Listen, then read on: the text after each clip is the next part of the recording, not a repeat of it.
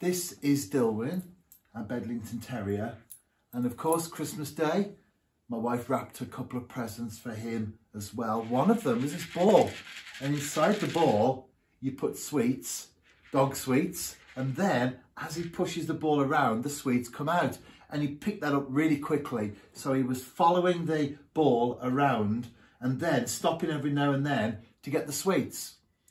About 10 minutes later, he stole a Yorkshire pudding off the table, off one of the plates on there.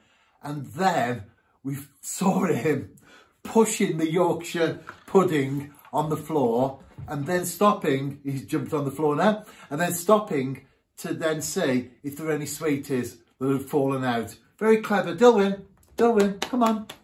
Come on, good boy. Good boy. Very clever dog, aren't you, Dilwyn?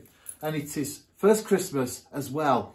And if you go onto my website or even in the comments box here, you'll see the link to Dilwyn's diary and all the blog entries from our Bedlington Terrier. Merry Christmas from me and Dilwyn.